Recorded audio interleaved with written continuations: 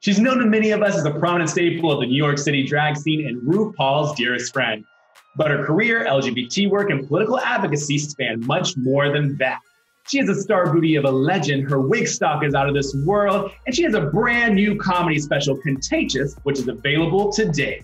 Her name is Lady Bunny, and she's about to be exposed virtually. Well, thank you so much for being here, Bunny. Oh, my pleasure, my pleasure.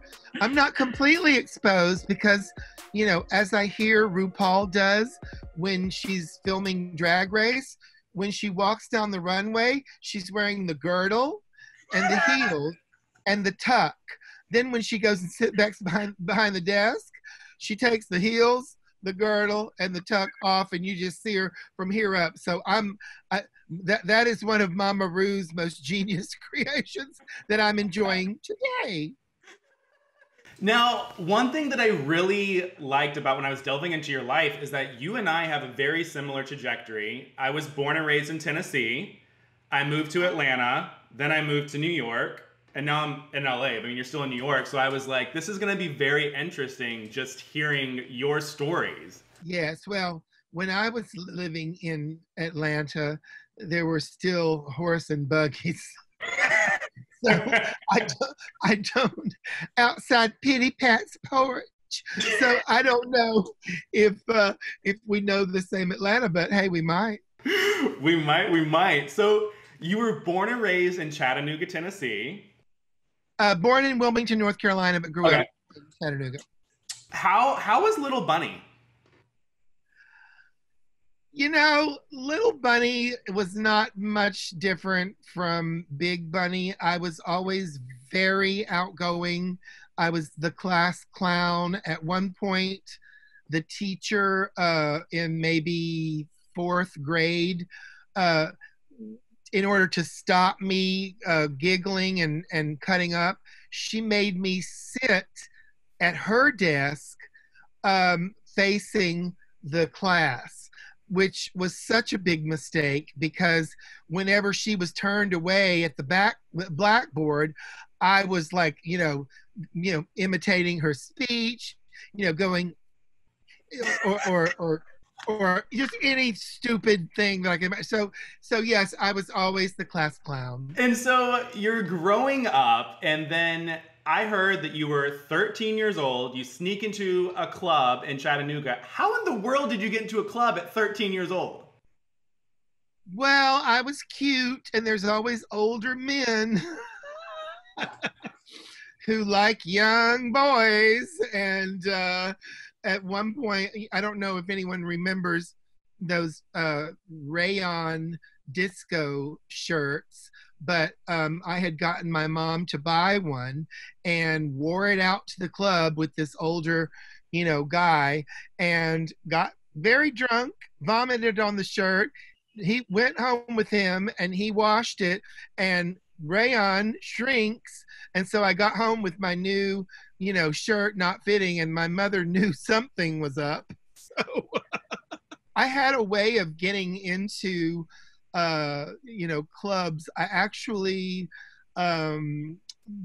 did not meet, but I saw Lady Chablis from Midnight in the Garden of Good and Evil, who was performing at Chattanooga's Go-Go Club. My drag mother, who doesn't claim me as her drag daughter, you know, but who, you know, was the leading light of Chattanooga drag, Chattanooga's own 20th Century Fox, Tasha Khan, aka Chattanooga's own bubbling brown sugar. And so, you know, that you know, listen, in Chattanooga there's not a lot of women that wear false eyelashes and big wigs and sequins. So I was, you know, drawn to the glamour, and I love my mother dearly, but you know, she's not really a glamour puss. And so I fell in love with you know, the drag scene there. And funnily enough, the first trans woman who I ever laid eyes on just passed. I kept up with her. She you know, moved from Chattanooga to Atlanta, and so I must have been 14.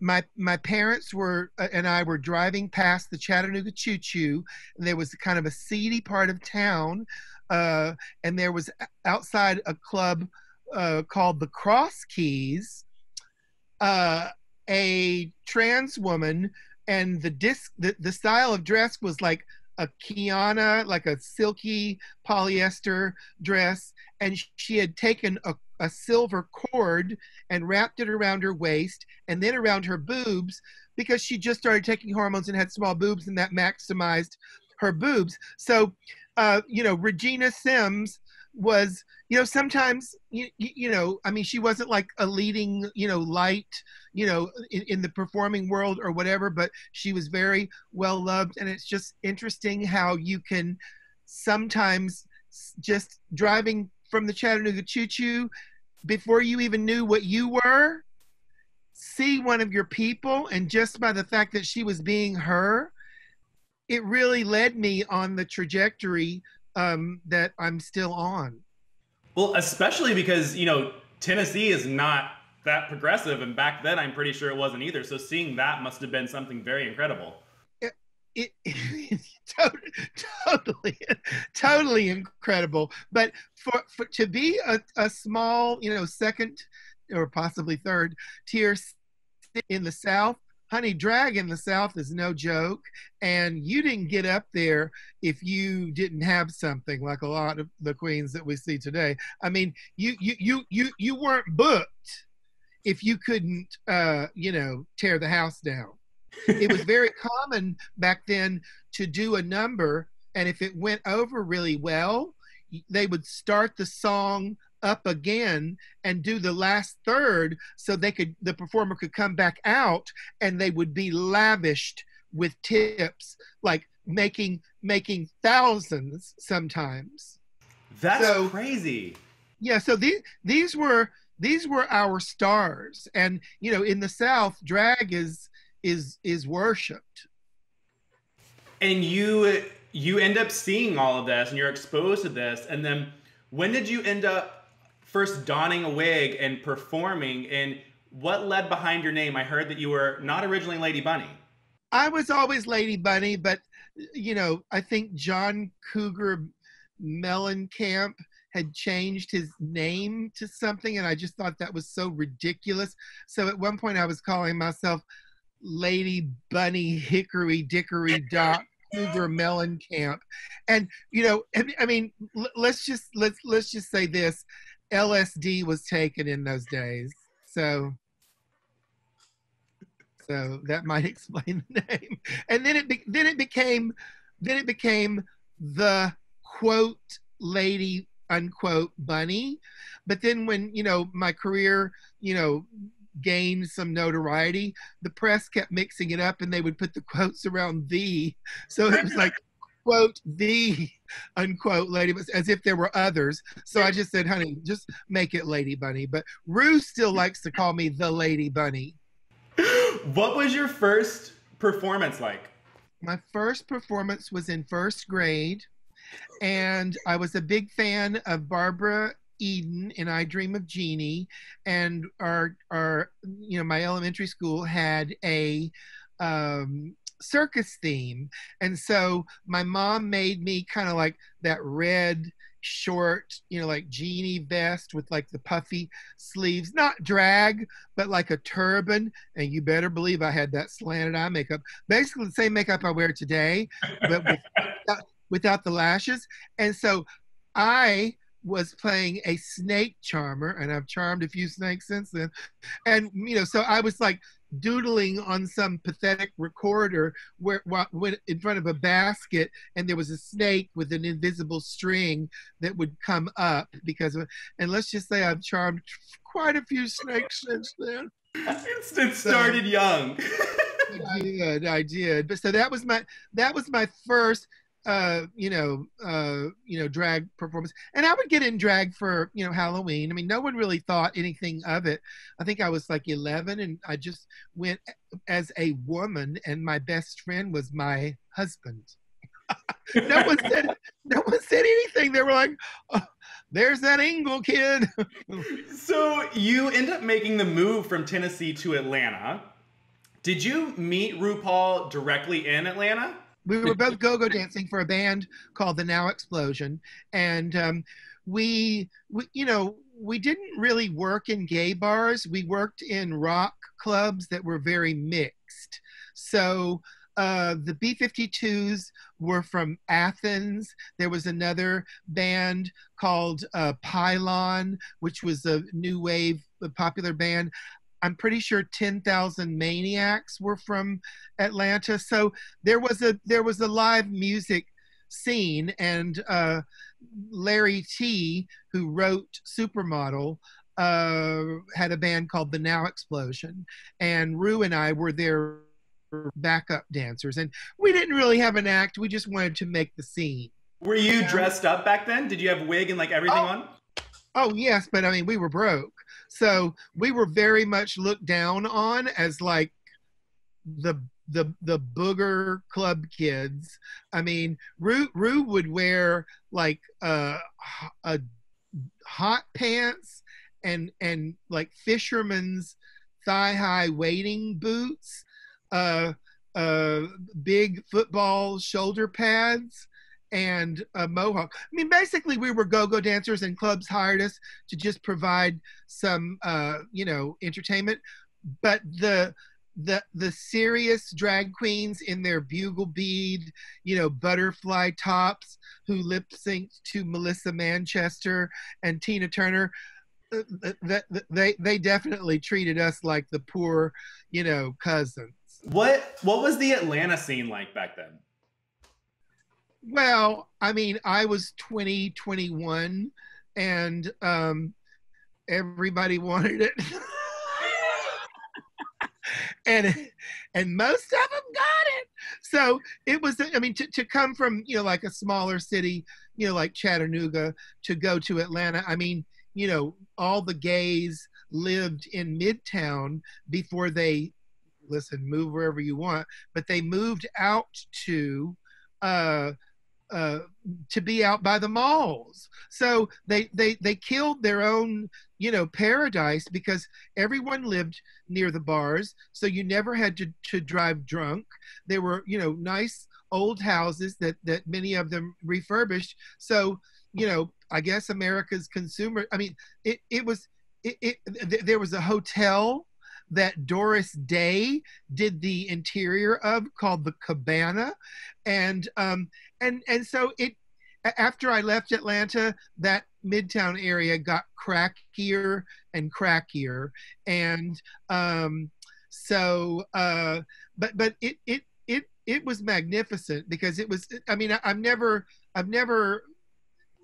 New York, New York had that too, it has a street scene, but so in so many cities in this country, there's no street scene. And, friends with everyone, walking, past each other. And the thing that really, makes me, scratch my hair is when people say that Rue is transphobic, because he wasn't back then. And, we had apartments, but we were evicted, reasonably often, and I worked at Popeyes, and so we were hardly living high on the hog. We loved the trans hookers. We knew them by name. We repeated what they said. We hung out with them. So if Rue is transphobic, that's a recent development, and in the same way that when we moved to New York, we lived in the meat market, when it was where the trans hookers plied their trade. And again, we knew them, and we spoke to them, and we thought that they were extremely entertaining. So, there's a lot of trans activists who blast Rue for not having trans people on a show called Drag Race. It's not called Trans Race. And Rue, coming from the club scene, knows good and well that trans people have always performed alongside drag. Listen, if you work in clubs as a drag queen or drag king, if you have a problem with trans people, you ain't working much, because they are part of the fabric, you know. So I've always seen them as sisters, and I've never understood the animosity that has, you know, sprung up. I mean, Rue did say a few silly things that it sounded like someone, you know, when he said this is the Olympics of drag, and we don't take you know, enhancing, you know, drugs or whatever, which I guess meant hormones. To me, that sounds like something that someone wrote for Rue to say, to sound sassy. But I, as an old friend of Rue, I cannot imagine that Rue is in any way a transphobe. Do you think that it's just like a generational thing where like younger generation of LGBT community views drag in a different concept? I think it's a generational thing where younger people are obsessed with pronouns, and they like to put each other, you know, in very rigid boxes of I am non-binary, or I am, you know, this or that, when the community was coming up, you know, developing in the 60s and 70s. And we were just glad to have a community. We weren't trying to, you know, necessarily bash, you know, other members of the community. Listen, I'm not going to say there weren't any differences, because there were, and trans people were not treated well by the more bougie gay men who kind of took the movement, which was started by drag and trans. And the trans wanted to help gays, lesbians, trans in prisons, and that was not an appealing goal for the more bougie, you know, we want to get married, you know, I mean, if you're living on the streets, marriage is not your concern. We're a tiny community, you know. We're 10%, you know.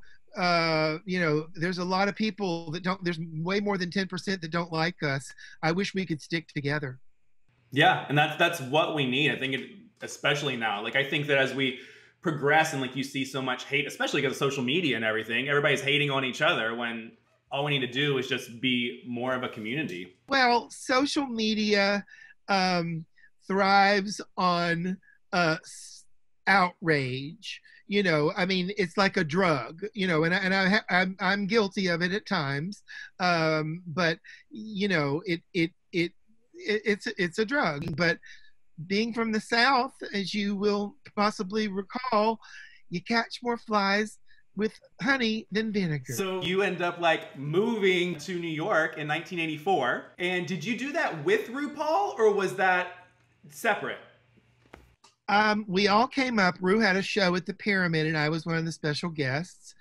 And Rue did not really have that much of an act, so he would bring others to kind of spruce up his non-existent act. If you want the tea. And so they left. My sister lived here at the time, so I stayed.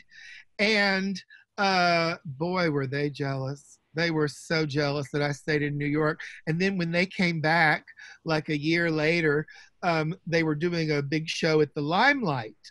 And the Village Voice put in a full-color, full-page insert that was a gorgeous picture of me that said, darling, Lady Bunny, I'm Lady Bunny, downtown, darling of downtown socialites, inviting you to come and see, you know, the Now Explosion in Rupaul. And girl, they were so bitter over that.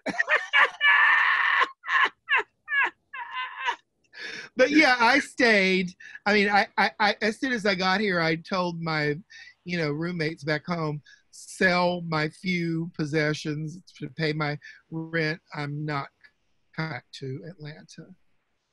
I want you to paint me a picture. So, like, let's say it's 1985. It's a Saturday night. You're taking me out. What's the vibe like, and where are we going? Well, Pyramid, because that's where I got free drinks, and go-go danced on the weekends. And we might also go to Boy Bar, which was a drag bar where they had more polished drag performers. They were great. And there was, like there were a few blocks away from each other. So there was a cross-pollination. On a big night, we would go to Area, which was like this socialites club where they had, elaborate installations, where Lady Keir, before she was in Delight, was often featured in them. Actually all kinds of artists were there. It was a celebrity hot spot. So when we really felt like we had, like a snazzy outfit or something, and it probably wasn't that snazzy, but we thought it was, we would go to Area. There was also Danceteria, which was a big multi-level club. So when we wanted to go out, we would do that too. And we would also hang out on the piers, which at that point were where the voguing ball children would hang out with boom boxes in the back of cars, voguing and, engaging in all of their madness from, socializing to voguing to drug dealing to prostitution to selling of counterfeit or stolen designer goods. So, I mean, it was, or of course looking for, sex down there, because that was where that was, where you kind of, the piers were where you cruised for sex. And for a while they had parking there. And so people from Jersey could come and park at the pier, and you would basically do it in the cars. I mean, New York City was a wild place. It's much more sterile and corporate now. I'm glad that I saw it when it was absolutely just nuts. Well, when I was doing some research on you, I went onto YouTube, and you have so many videos of you from the 80s because of a videographer named Nelson Sullivan. Yes, who was my roommate. Yeah, and I was like watching all these things, and I was like, oh my gosh, literally Lady Bunny in the 80s, her whole life is like everywhere. And I was researching, and did he have like a 3-story house that you guys were all in? Yes, in the meatpacking district. And the funny thing about Nelson, a sweet man, but Nelson never really, like, he shot everything, but he never edited it. Are you ready yet? Everyone is ready to go. Yes, I am. How do I look? Your nails aren't dry. Well, that's because I'm wearing wet look. So it was always very painful to watch. And, I don't like to appear out of drag, and Nelson respected that. And, I always said, honey, if I'm on stage, you tape anything that I'm doing. If I'm on stage, because that's why I do this, because I'm a performer. I said, but just like hanging out in the dressing room and, and capturing what I'm doing, I really did not ever like that. So it was kind of like a precursor to, the real world house or whatever that.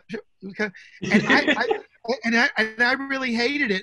And I guess it's because when I'm on stage, I know what I'm doing, and I've decided that it's entertaining, or I've done it before and people liked it. But when I'm just hanging out, I think it's kind of vain to think that that's going to be entertaining. And I realize now that it's a snapshot, but of many years and many pounds ago. but my favorite video is when I was not in drag, and Nelson had a dog named Blackout, who was the closest thing to a boyfriend that I've ever had, because I loved that dog. And I have this gift, and with children and pets, to where I will psych them up and then leave them to their parents or owners. And so with Blackout, there is a video of me. Nelson didn't want to film me because I wasn't in drag. We had a big living room. I would wiggle my finger, and from across the room, I could make Blackout, the dog, bite his owner.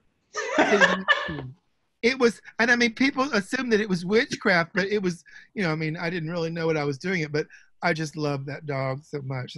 That's my favorite video, where I'm tormenting Blackout.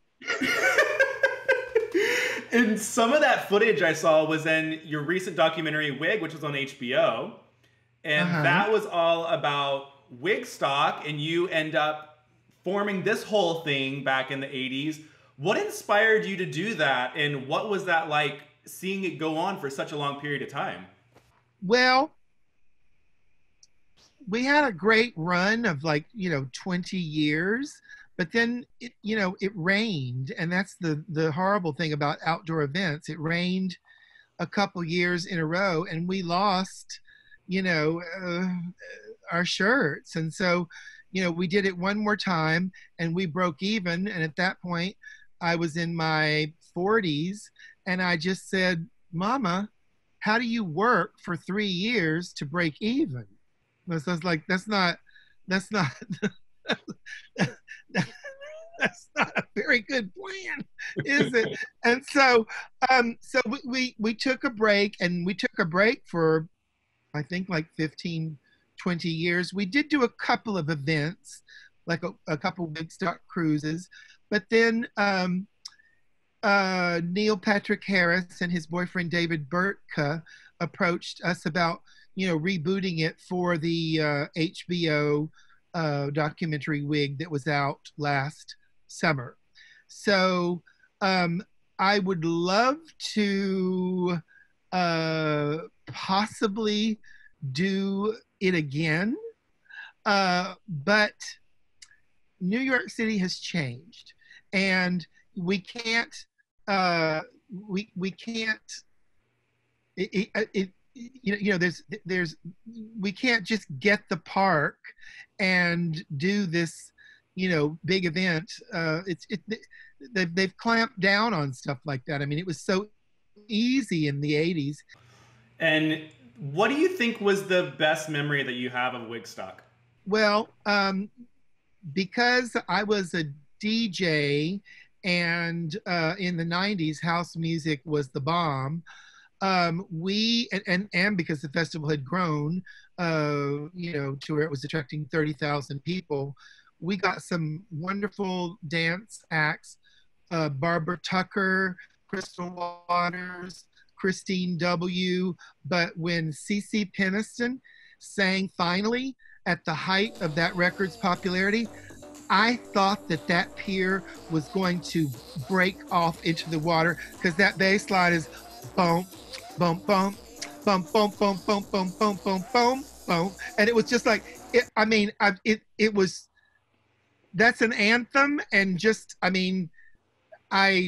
she killed. That would have been crazy to see. And I have a question, because during the 80s and the early 90s, the AIDS epidemic ended up hitting, and I can't imagine what that was like. I wasn't there. I'm too young for that. But for the younger generation that may not know, me too.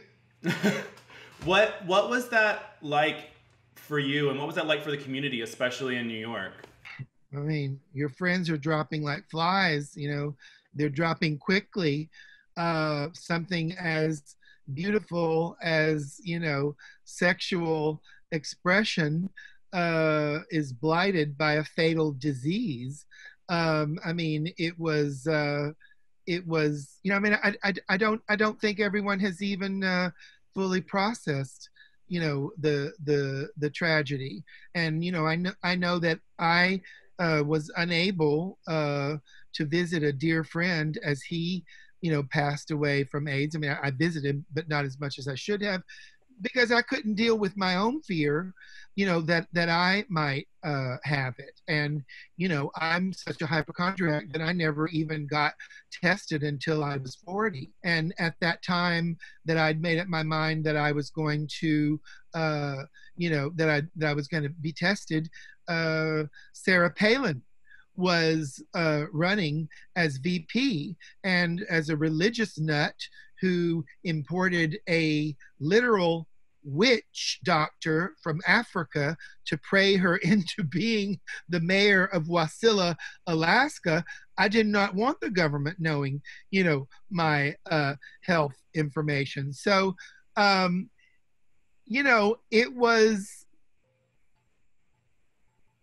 it was devastating. I mean, I don't, a lot of people who are my age, want to scold younger people because it's not a fatal illness for them because of advances in medication like PrEP. So I mean, that's a whole different, can of worms. I mean, PrEP may prevent HIV, but it sure doesn't prevent herpes, syphilis, gonorrhea, chlamydia. So, I mean, personally, a condom, I was very promiscuous, and a condom worked great for me. So, I'm not exactly sure why we need, drug that costs thousands when a condom costs $1, but that's everyone's, personal decision. And one thing that I've wondered is when the AIDS epidemic happened, from history and looking at things, it looked like the LGBT community was kind of on a trajectory of more people accepting and stuff. Do you believe that if the AIDS epidemic hadn't had happened, we would be more progressive and people would accept the LGBT community more now? Well, the awful event brought us together. Mm-hmm. And now we're at each other's throats with the pronouns, with this, with that. And, we had a common tragedy that, bound us. I mean, I don't think that the lesbians were as susceptible to catching HIV, but they were right there with us. And, I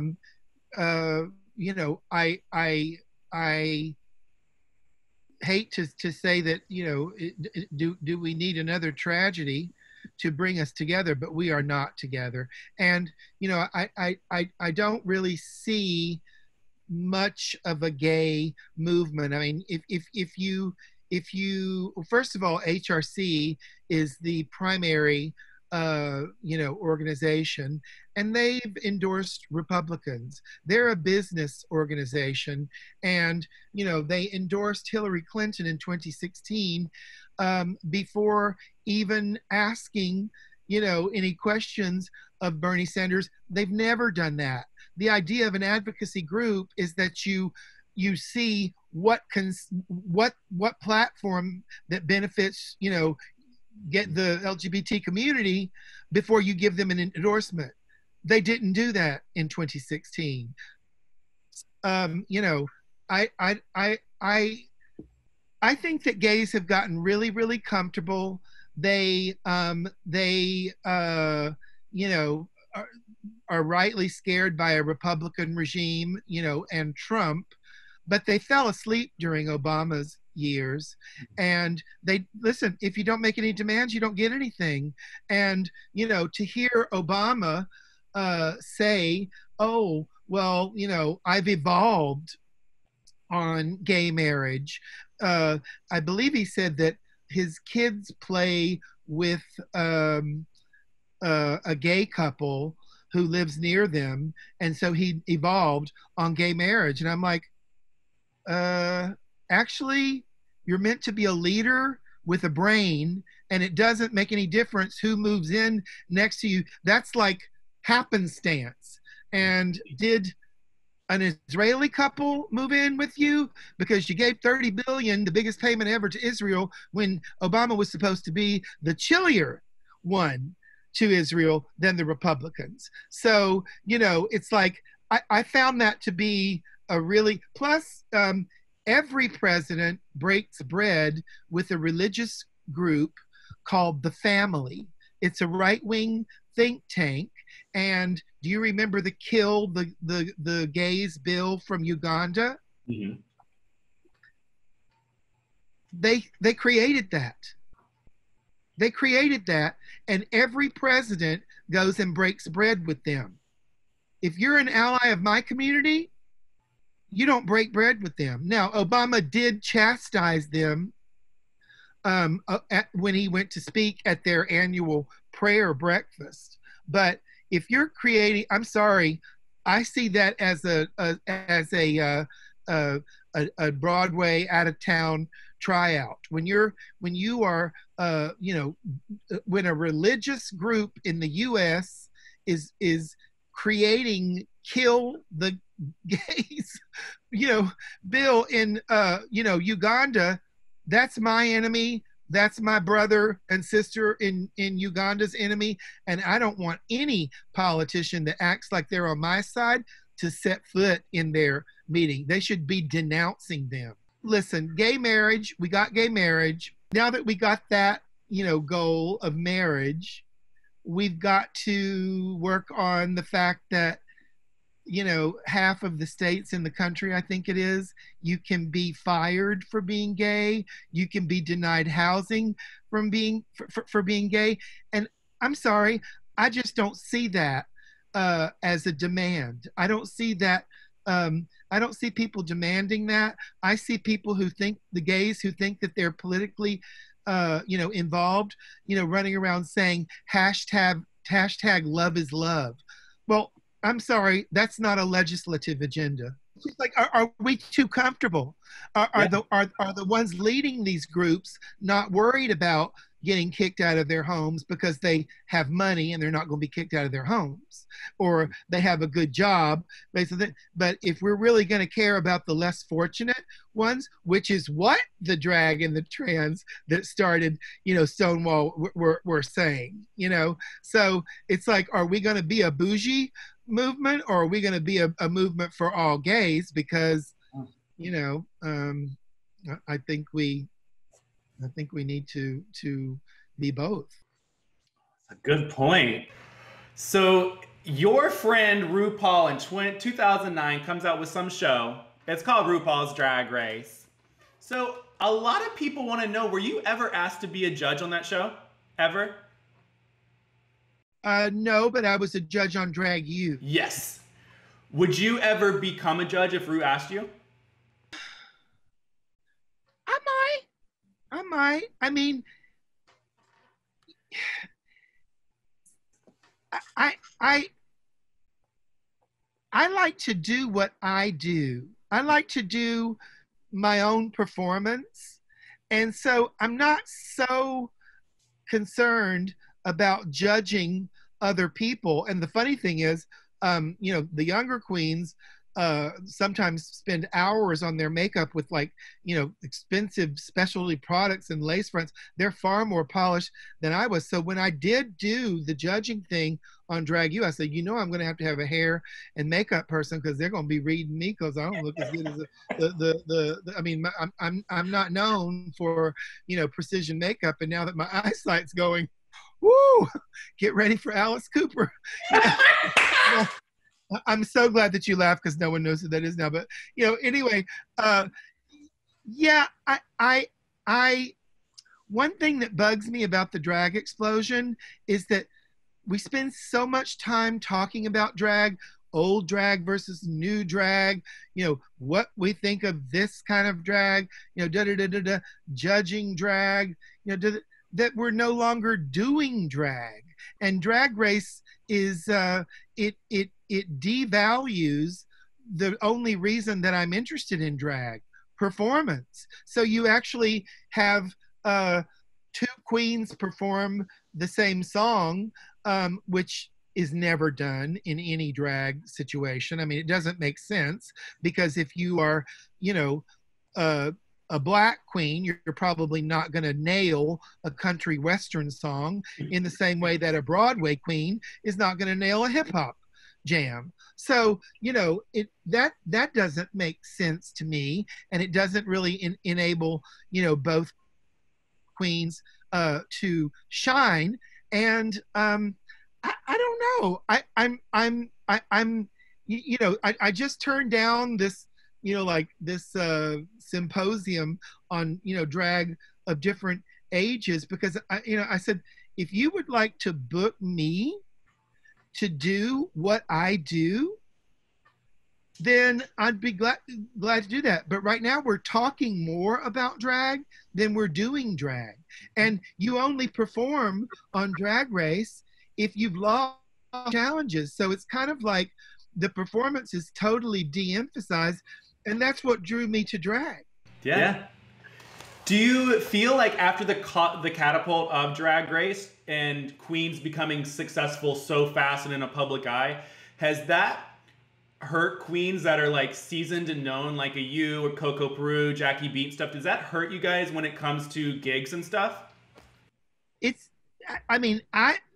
I've been helped because I have an association with Rue, and because I was on Drag U and on that roast for the All Stars 4, I'm kind of, and they make jokes about me on the show.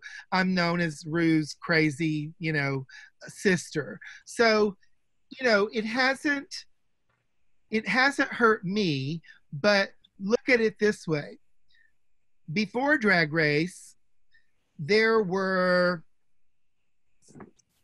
10, 15, 20, 30 nationally known queens who traveled the country or the world and did their act. Now, why did they travel the world and do their act? Because their act was good. Now we've got people who are booked because they're on a TV show and their act is not necessarily good. Sometimes it's great. So, but yet they're booked everywhere because people have seen them on TV. And, sometimes it becomes more, the customers are more concerned about the meet and greet than they are the actual performance. So that's not a good development for drag if you're not concerned as much about the performance. So, before, and I don't know why Rue would book queens so often who aren't great performers. Why not book the great ones? There's young great ones. There's old great ones. Why would you book someone who can barely walk to a beat?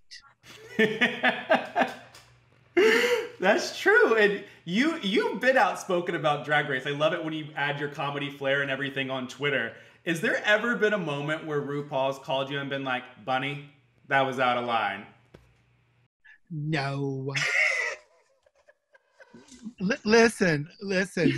Rue's image is Mama Rue, the self-help guru.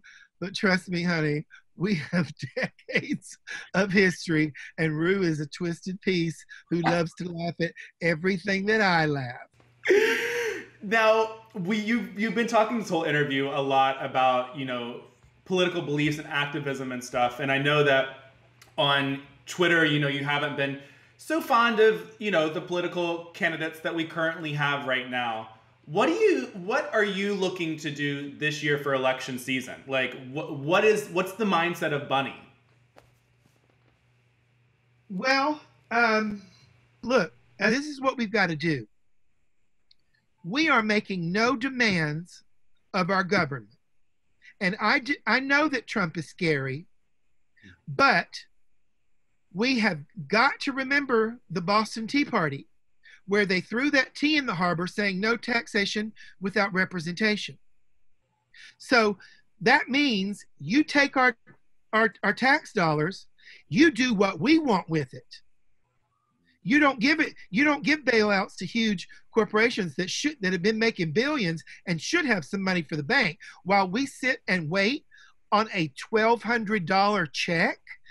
By the time it gets here, that is going to be spent. So I'm concerned that people have just, put their heads in the sand, and I am not confident that Joe Biden is going to beat Trump, and that makes me very sad. And I wish that we had, I wish that they could swoop in and replace, Joe Biden. he is a worse nominee than Hillary Clinton, and is low enthusiasm. And at least she had like the, I'm a woman voter. We deserve. He doesn't even have that. So, I'm very concerned.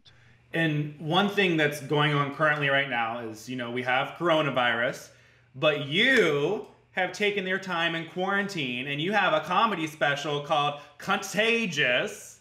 Now, what is all of that about? And tell people why they need to watch this. To make them laugh in a crazy, crazy time.